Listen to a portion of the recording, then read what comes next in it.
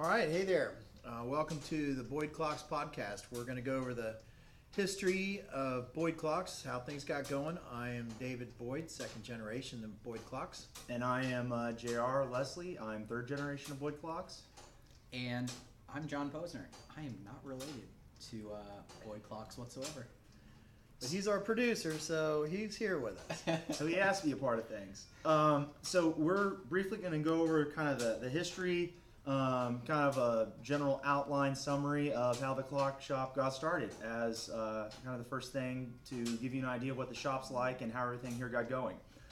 So this all began with my grandpa, my uncle right here's father, David Boyd Sr., and he was born in 1930, and his parents had many struggles with having a child to begin with, but he was born in 1930 after several previous unsuccessful attempts, and he would be their only child.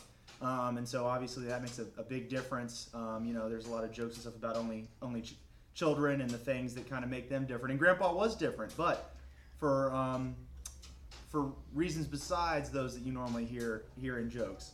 And so it was very obvious from a very young age that Grandpa, David Boyd, was gifted with mechanics, that he just had a lot of natural ability and know-how around different types of mechanical things, whether it was clocks or cars or erector sets. It didn't matter what it was, he would put it together, take it apart, and he could figure things out. And even from a very young age, he started working on clocks, little alarm clocks, mostly that he got from actually troops stationed out at MacDill Air Force Base. It got around because his father would bring guys back home on the weekends to give them another place to stay, especially during the war. It kind of got around that their son, David Boyd, would work on and could repair alarm clocks, which were really important for them because back then that was the kind of the one way that you knew how to get to work on time, because they didn't have phones or anything like that. It was you had a clock, and that was the one thing that was going to get you out of bed at that time in the morning. But Grandpa, he loved clocks, but he loved other things more, and one of those was cars. And so he always hoped that one day he could go and work for Ford Motors in some capacity. And but that dream was kind of cut short when, at the age of 19, he contracted polio. And at this time, there wasn't any type of readily available treatment or vaccination. And this was part of an epidemic that actually swept the whole country. And it was actually even uncertain for a while whether or not my grandfather, David, would even live. There was a newspaper article, and I can't remember. Yeah, the Tampa Tribune came out in 1949, and I don't know where the article is. We need to hang it up on the wall here in our shop, but it said that David Boyd of Hyde Park has contracted polio and is going to go to Warm Springs, Georgia, and is not expected to make it back. So our local paper gave him a little bit of a death sentence, if you will, at 19 years old. And so ever since about that time, it became obvious that despite the fact that he was sent to a treatment facility, he was going to lose the use of his legs, and he was going to be crippled from the waist down for the rest of his life. So ever after that, he was forced to be in a wheelchair for the rest of his life.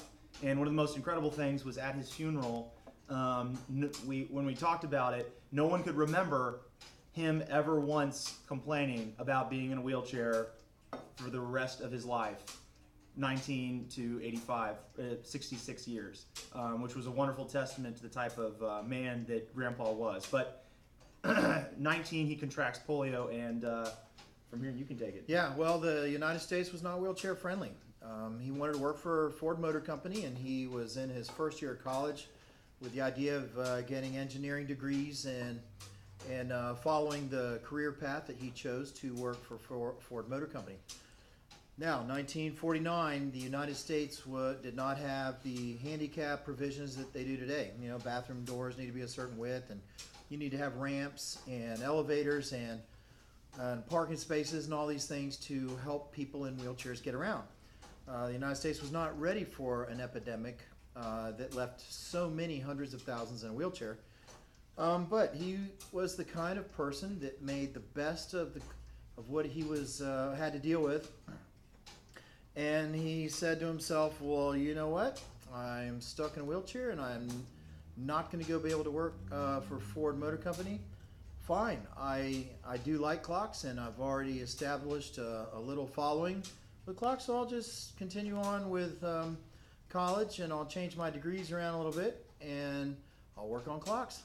So, but that wasn't when he made his first money working on clocks. He made the first few dollars working on clocks when he was 14, which would have been in 1944. And so that's what we count as the first year of Boyd Clocks, is when he started making a little bit of money on the side working on clocks. And he continued making money, you know, as he was 15, 16, 17, all the way up till 19. He was still making money working on clocks.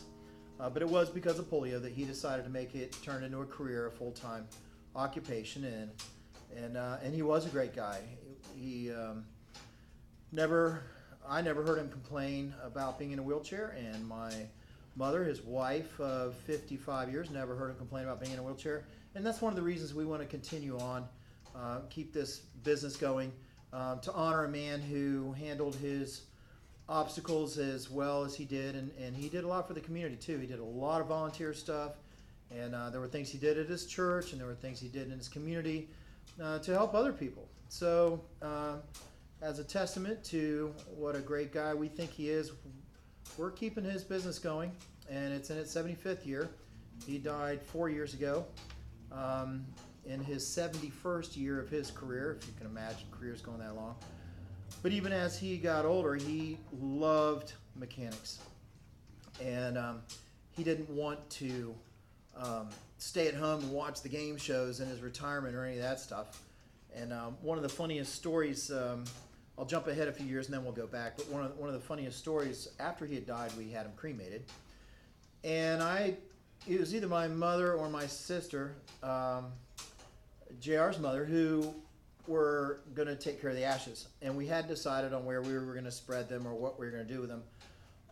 In fact, I took 6 months off to really kind of just mourn his loss and decide what I was going to do with the clock shop.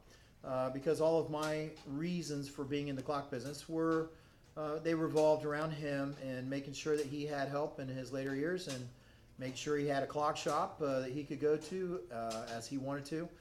And so as he died, the last of my goals of being in, or reasons of being in the clock shop, went with him.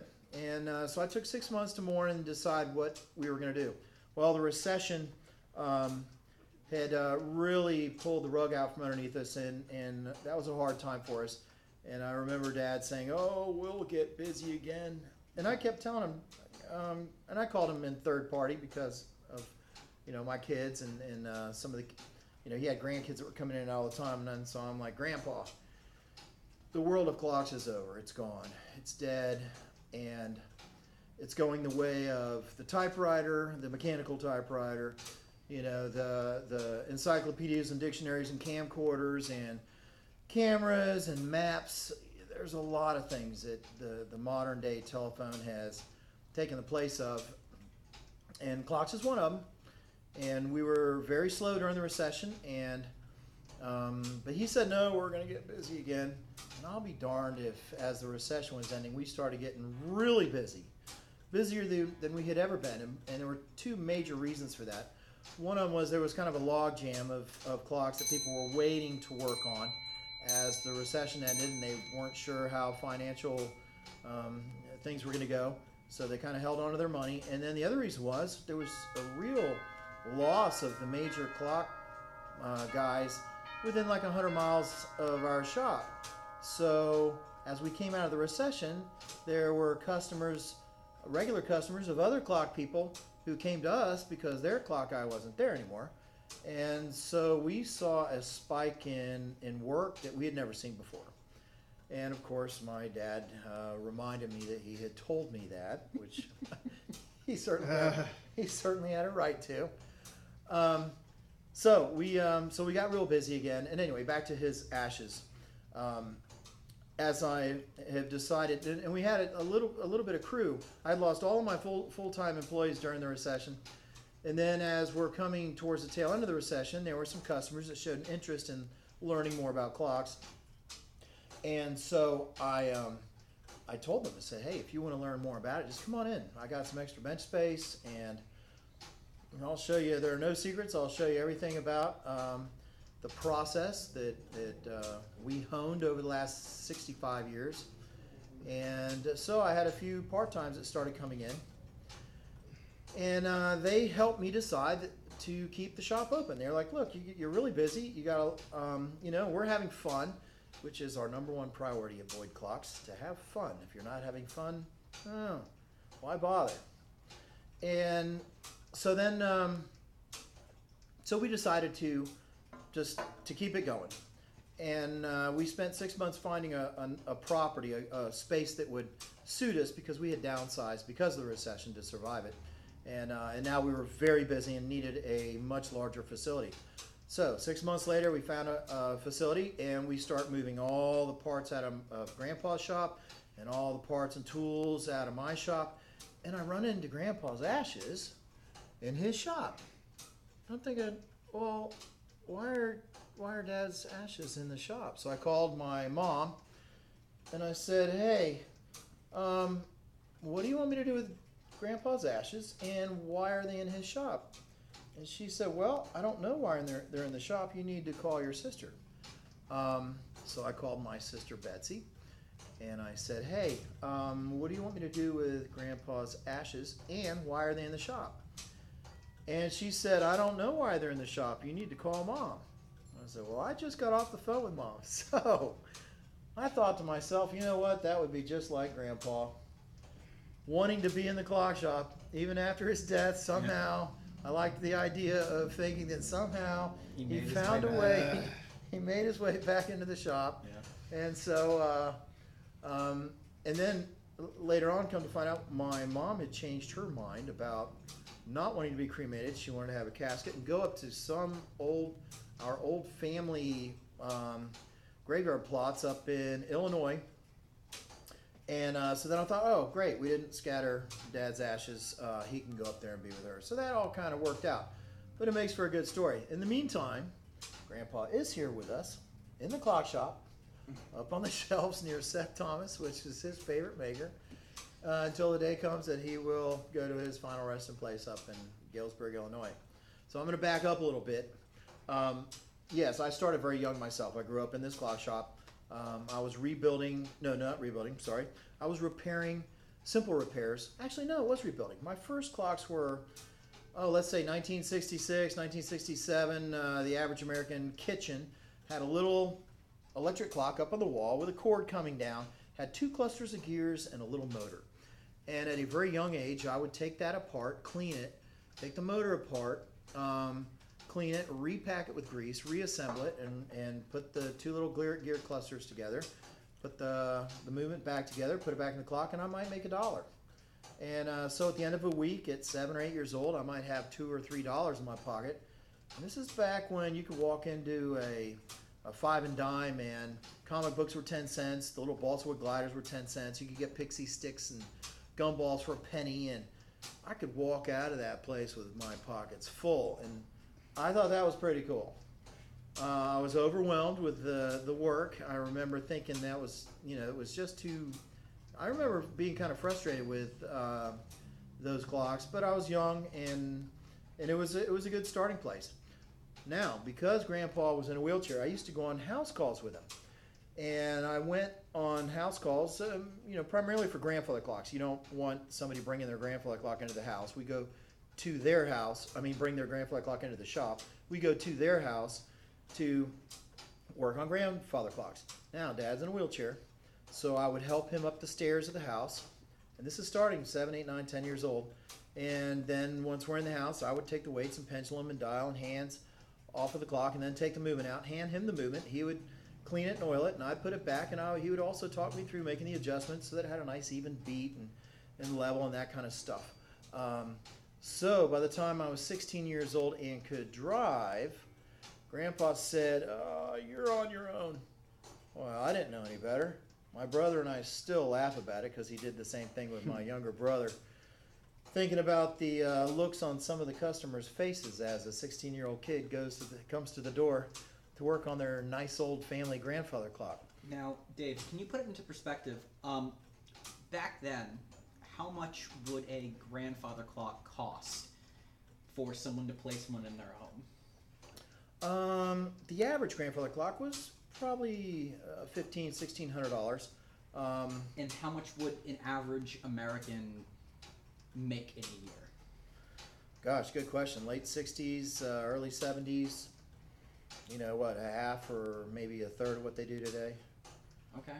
Now this was an investment, you know, and, Right, in right. the 60s and 70s, you had to have mechanical clocks in your house to know what time it was.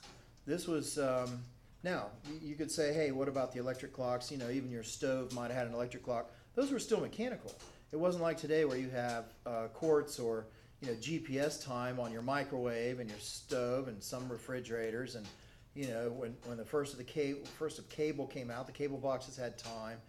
And, you know, we started getting free time, but that was in, you know, early 80s when we started getting as much free time. You know, our beepers had the time on them. You know, but in the 60s and 70s, we were still living in the world of mechanical time. So a grandfather clock was a serious investment for like almost as much as, like, you could put it on the same line as maybe a car, or not as much. Not as much as a car. However, there were grandfather clocks out there that were very expensive, that would be more expensive than maybe a cheap car. But those were, you know, for people that really wanted to spend some money on a really nice house that went into on a really nice clock that went into a really nice house.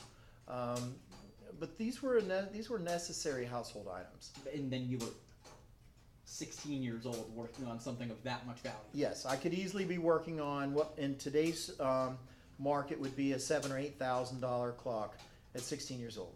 Okay. Now, I don't remember any customers complaining or any time that my father had to go back and work on some. Doesn't mean it didn't happen. I'm sure there were some sketchy jobs early on. But that was where I began. You know, so here I am, 42 years after later that I'm still doing house calls. In fact, I'm doing more house calls now than I just about ever have, 3 or 4 per day. You know, but I started really young, and once my brother and I were able to do the house calls, my father did not go out for house calls anymore, and he pretty much stayed in the shop, which was easier for him being in a wheelchair. Okay, so I started my first clock shop. It was 30 years ago this year, I think. Yeah, 89. And I didn't know anything about it. Business, that is. I knew about the clocks, but I didn't know about business. But I figured at 27 years old, I would be young enough to survive it. In some ways, I was wrong about that. You never really were. No. Small business, man. I've got to hand it to all the small businesses across the United States. It's a killer. Oh, wow. Geez, it's still tough. You know, I'm working 6-7 days a week, which I'm fine with because I love to work. And I love the clocks. I thought I'd kind of be burned out on clocks by now, but the older I get, the more I appreciate the artistry and the ingenuity and just the ideas that different guys came up with. And John and I were talking just a little bit ago. We sold one of the clocks that he loved, and I have to admit, I loved it too. It was a really, really cool tall case clock. It was 1763 was the date that it was made, but it had some really cool paintings on it, and somebody had really done an amazing job of doing a fine gold leaf type of filigree all over the whole thing. It was beautiful. And I liked it enough so that when I purchased it, I actually gave it to one of our crew as a birthday present so it would, quote unquote, stay in the family. But a customer came in here not long ago. I mean, you know, we're talking a week or 2 weeks ago. Customer came in and they fell in love with it. So Angel, the guy that I had given it to for his birthday, he came up to me and said, Dave, I know you gave me this clock, but there's some people here that really love it. And I said, hey man, sell it. You know, I personally don't have a clock collection anymore. I walked into my house about 20 years ago and I stopped in my tracks and I looked around and took a breath and I thought, I'm turning into my dad. Because they were everywhere. There were too many of them. And JR can tell you about Grandpa's house. Yeah, I mean, I remember even on Sterling, one of their later homes, there were, I mean, at least 5 clocks in the bathroom. So you're going to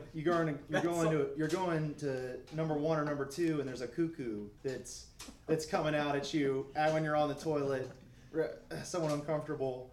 But I mean, Grandpa loved clocks, just like Angel, one of the guys who's on right now. He loves clocks, and both of them, they would just cram as many clocks as they could into whatever space they had in their homes, because it's like every waking moment, every second, they want to look and see a clock, no matter where they are in the house or what they're doing.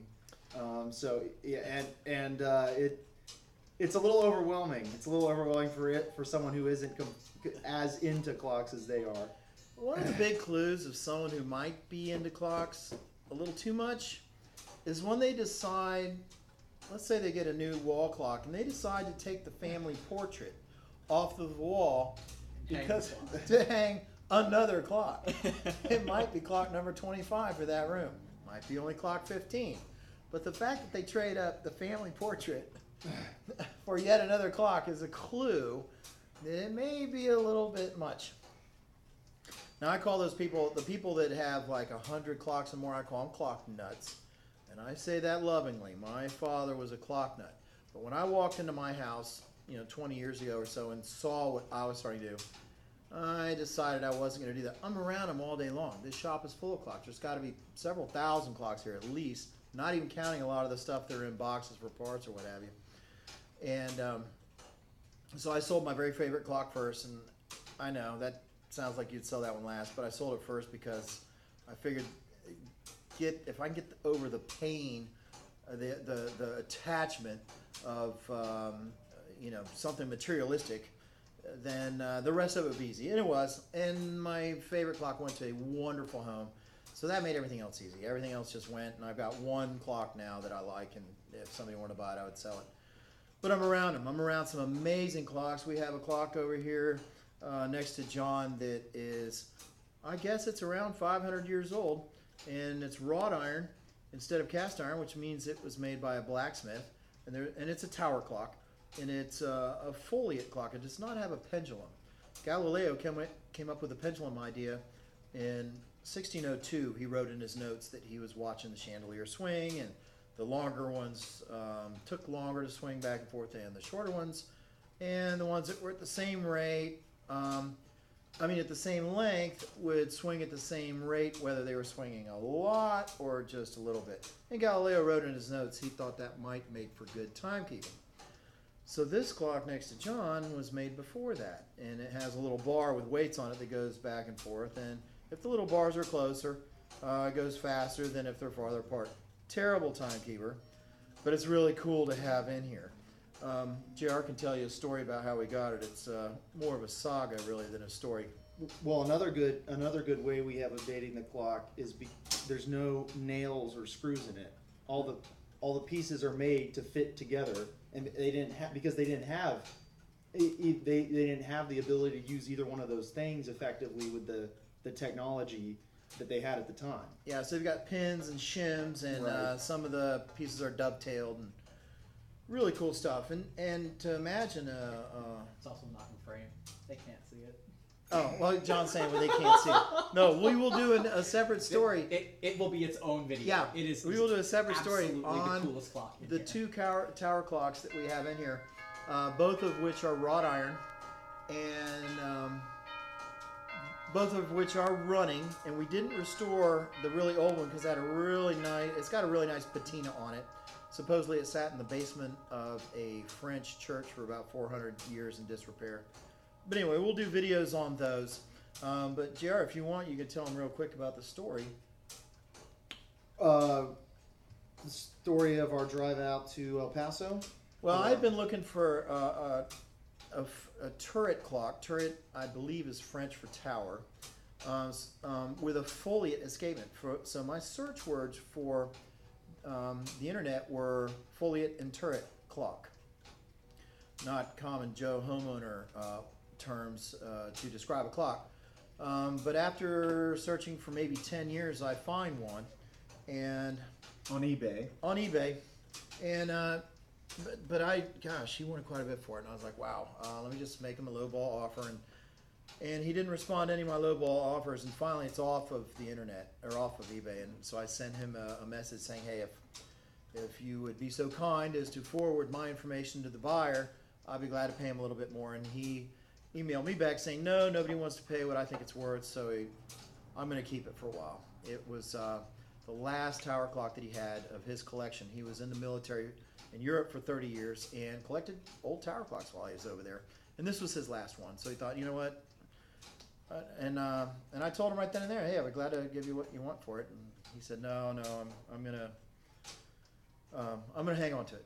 So I thought, well, rats. I was so close to having a real treasure. Anyway, 2 years later, it comes back on there. I'm back on the internet. And this time he wants even more. And I'm like, oh, geez. I was restoring a 1972 Corvette convertible at the time, and I went out and kissed that car goodbye. Sold it, and with that money, JR and I told the guy I would pay him, what he wanted for it, but I wasn't going to trust crating and shipping and all that. So JR and I took off for El Paso, Texas, to go pick this up. A 3,500 mile round trip from Tampa, Florida, or at least 11620 North Florida Avenue, Tampa, Florida. And we did all 3,500 miles in 52 hours. That's including stops. So we were booking it. No, we were going to speed limit. Right. Oh, yeah. Our Well, producer, you'd be surprised how fast the speed limit is in Texas. Yeah, that's a big state. That's a big state. You said you were averaging 75 the whole time. Well, we were averaging at least 70. Yeah. Our producer has instructed us that we were going the speed limit. So we were going the speed limit apparently. But we ran into everything that could go wrong went wrong. We had van troubles. At one point in the middle, and it rained like half of the trip.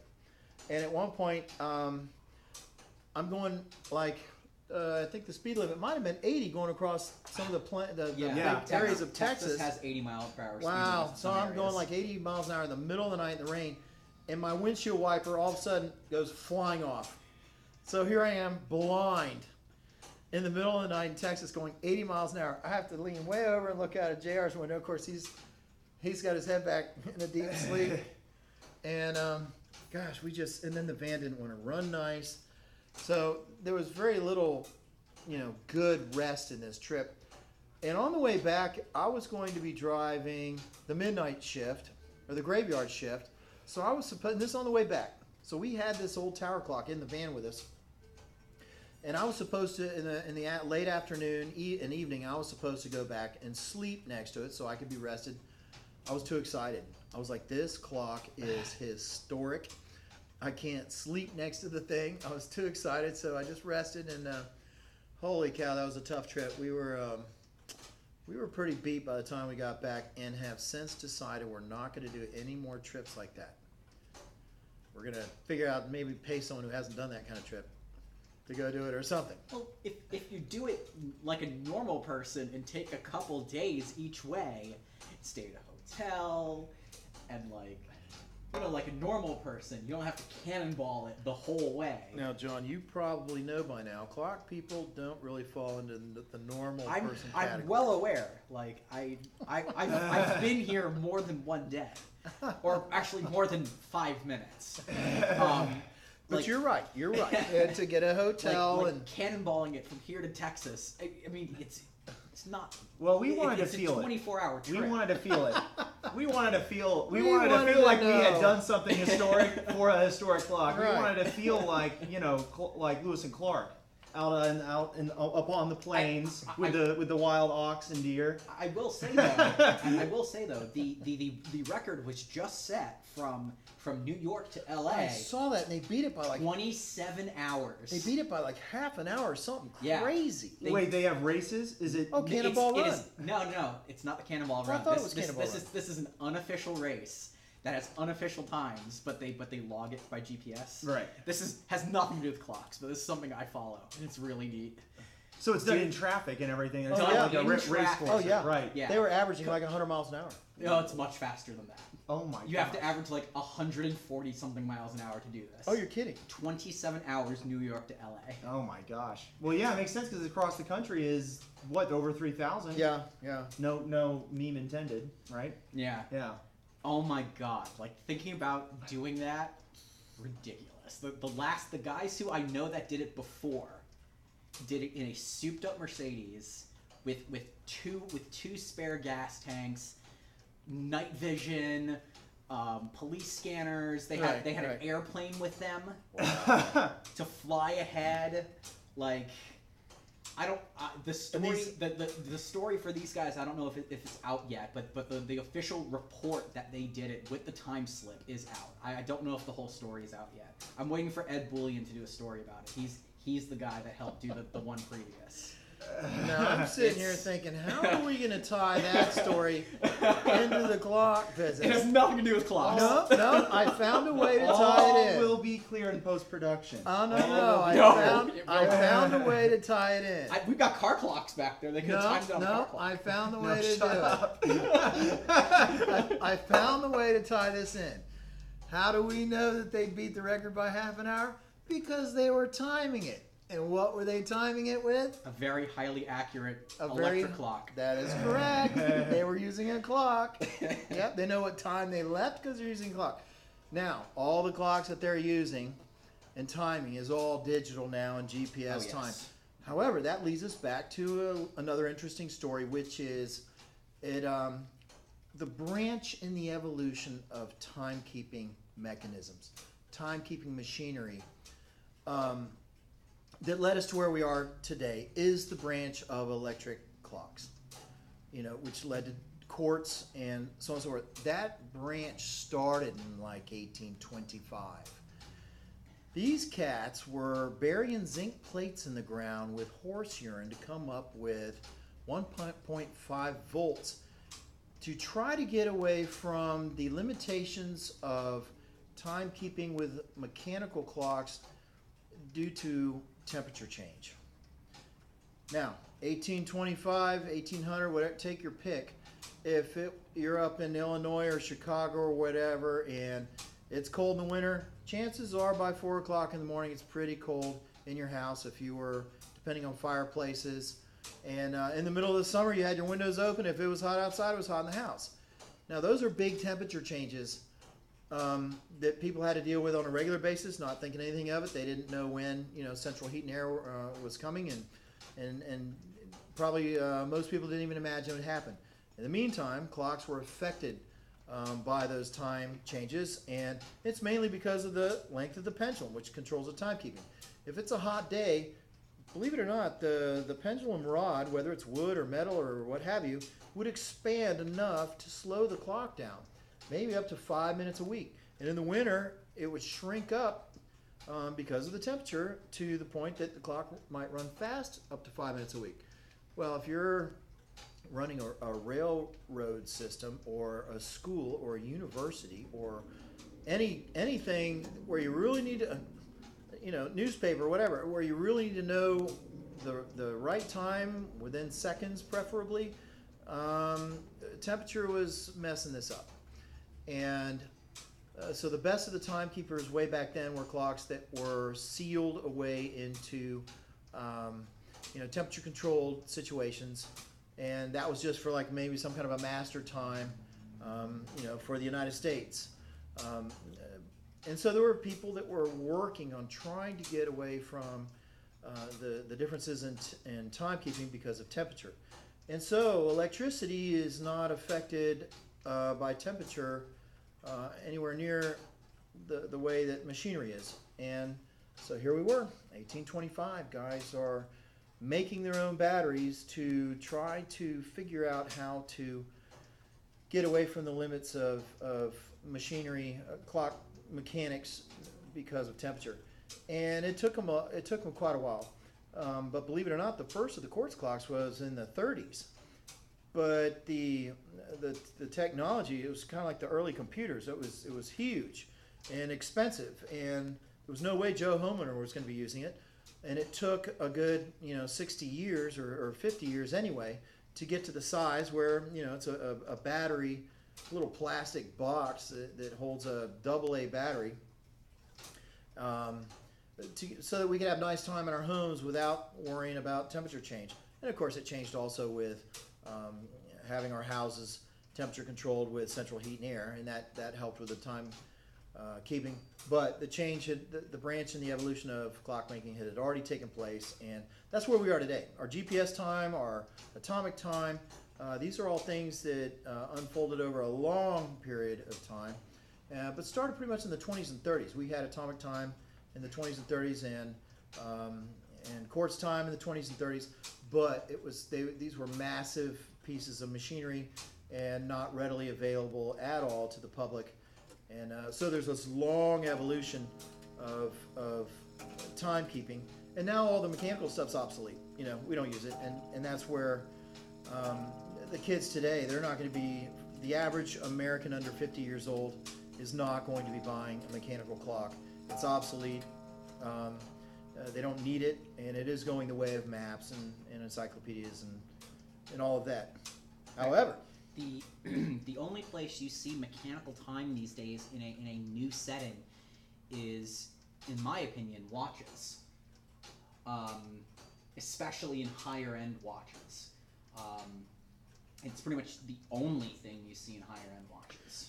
Yeah, and watches, that's an interesting phenomenon for me too. You can go online and buy a watch tonight for $500,000. And it's mechanical. No problem. But I think there are several reasons that watches, you can still buy very expensive watches. Now, we're around some amazing clocks. There's a clock, we'll do a feature presentation on it sometime, but there's a clock 7 feet away from me that was made 300 years ago. It's completely covered in inlay. It's got Amsterdam on the dial, so you know it's made in Amsterdam. And it might be a $30,000 clock. But that's way up there in the values of clocks.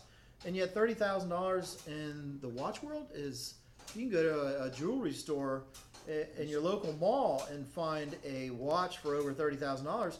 And here I am with some historic pieces, and that's going to be one of the most expensive clocks in the shop. Our average clock in here, we've got quite a few clocks that are way over 200 years old, and we're not going to be able to get $3,000 for them. And they're pretty amazing clocks. Oh, the clock that John really loved, sold for $2,400, and it was amazing. 260 years old, amazing clock. Gorgeous, $2,400, and I mean that barely gets you into the watch world at all. And yet that'll get you a nice watch, but that's about it. That's about it. And that nice watch might be battery operated. It might be, I don't know if you can get a nice mechanical watch. You can get a nice mechanical watch. Can you? Okay, see, I'm out of the watch world. Yeah, no, you can get a nice mechanical watch, but it'll be from like a mall brand.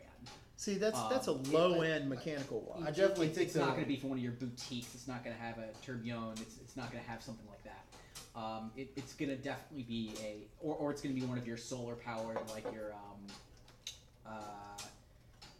oh god, the name's escaping me. It could be one of the solar powered watches that never have to be wound or anything. Oh, they wind them self-winding. No, they're solar. Self-powered. The dial is actually a solar panel. Right. Right, Okay, yeah. sure. Yeah, no, so to me it's a phenomenon that clocks, some amazing clocks, are so inexpensive or valued for so little compared to some mid-range watches that could be $20,000, $30,000, $40,000. I mean, I think that, at this point, the biggest part of it is now that neither one of them are useful in a purely utility sense. Both of them, their worth comes from kind of the aesthetic, the look of it in general, and also kind of the very kind of like pride or what someone would think of you just for owning one of them. Mm-hmm. And you can't take a clock to a job interview. Right. So you're talking about this is kind of a status symbol, right? And jewelry. And it's a look. It's a you, look. You can't take that look. If you're buying a clock, you can't take that look to a job interview. You can't take that look on a date. There's one way you can, and that's with a watch. Yeah. And so I think that's the biggest difference. We gotta upsell the clock idea, not the watch idea. Well, that's what we're doing here. But it makes sense. No, that's what we're doing here. Perfect We're sense. trying to really rekindle, because it has died back so much. We're trying to rekindle the excitement of clocks, and part of it is because there is reason to be excited about clocks, in that there are some amazing clocks out there, and I love the history about it. Like, each one of these tells a really neat story. Like this one right over here, right behind JR's back, I believe has a hand painted face. it does. And we can do a story on that clock. That that particularly, is so incredibly neat. yeah, there were families, and they could be called dial houses. Families that's all they did was painted dials. That is so incredibly neat. And that particular clock is 1820, so it is right at 200 years old. Runs very nice. Now, how many pieces of machinery do any of us know that are 200 or 300 years old that run really nice? The only thing you're gonna find that does that is large scale machinery. So big factory machines. Yeah, maybe some old tractors. Yeah, tractors. Things Well, like that. but were mechanical tractors even around 200 years ago? Cars, the first of the automobiles, were no.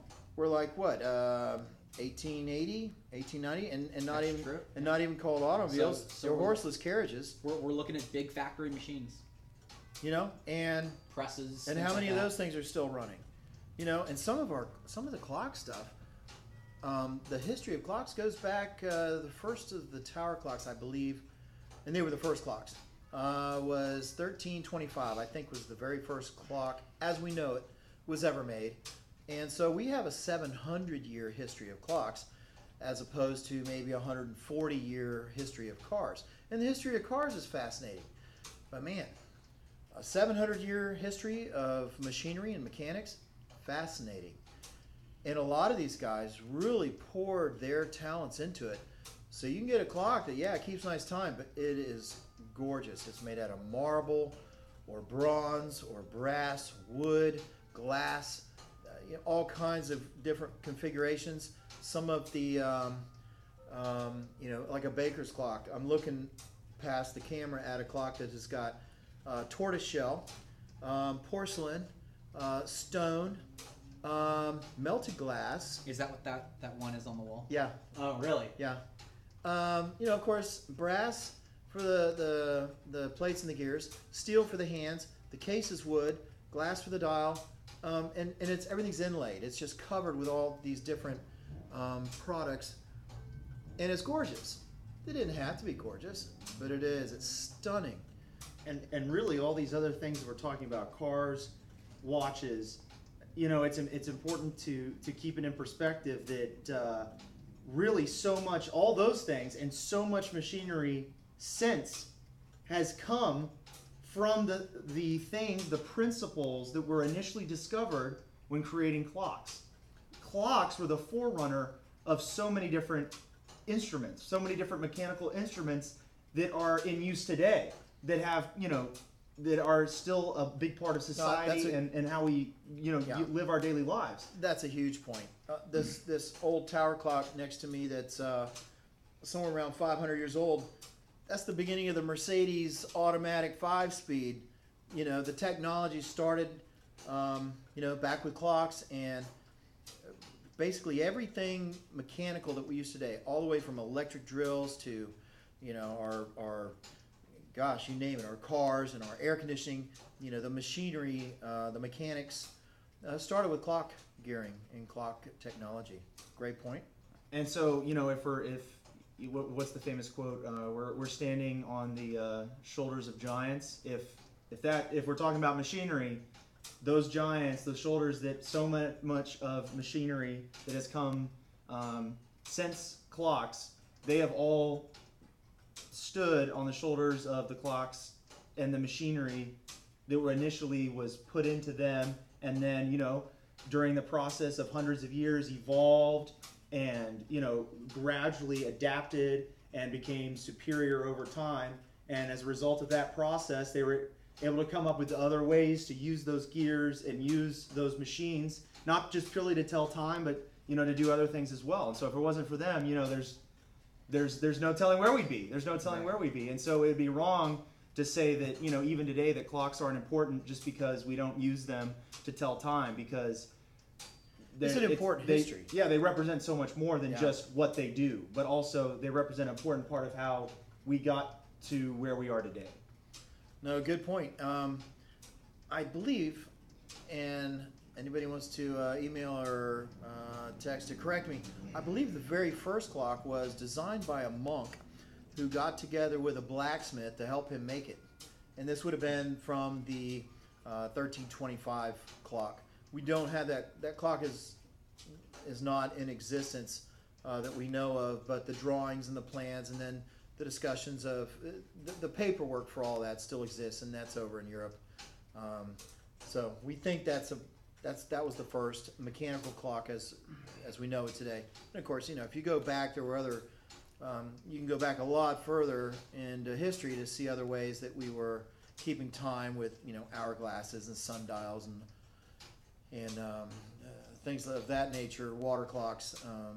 But the mechanics, that's the world that we live in, these mechanical clocks. And there's some cool stuff. So that's what we're trying to do. Tell you about the shop and the legacy that David Nelson Boyd has left behind, and get people kind of interested in some of these really cool clocks.